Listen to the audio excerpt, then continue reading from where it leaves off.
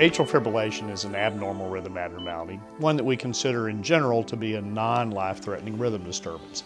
It varies from a symptom standpoint to no symptoms at all in perhaps a third of the patients to severe symptoms in patients that are terribly debilitated by the problem.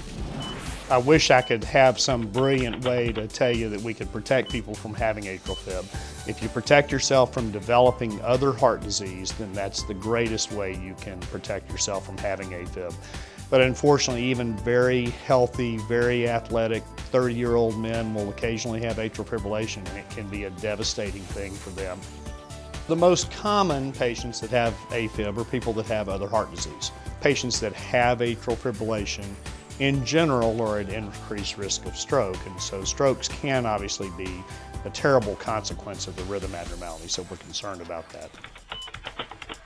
The treatment involves three components. We treat to control the heart rate so patients don't go too fast. We treat to help protect from stroke risk, meaning we use blood thinners or I use a device to help to protect patients from the stroke risk. And then we treat to help keep people in normal rhythm. Patients that have a stroke risk that borders on 3 to 5% rate of stroke per year, we consider they need to be on blood thinners.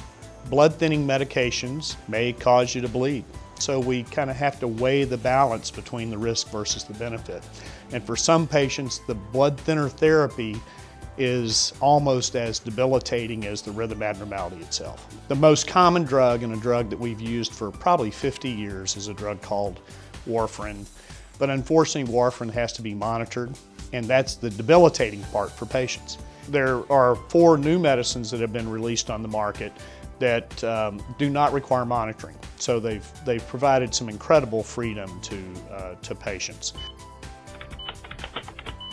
We have been performing catheter ablations for over 30 years now. Success rates for most everything we do is very, very good, in the 95+% range. So we're very good at fixing most rhythms. The latest thing that has occurred is that we're now looking at mechanical options to protect patients from stroke. So we're using a new device called the Watchman that we've used here from an investigational standpoint, and it's now been released by the FDA. And the interesting thing about cardiology and cardiovascular procedures is that the more we do mechanical approaches to treating heart disease, the better we get. So mechanical means of protecting patients from stroke risk may hold the best hope for the future to protect patients from stroke. When I started in this business, we actually never dreamed that we would fix atrial fibrillation. Now we fix probably 70% of patients that have recurrent episodes, and we're getting better. The technology's improving. We're going to continue to get better.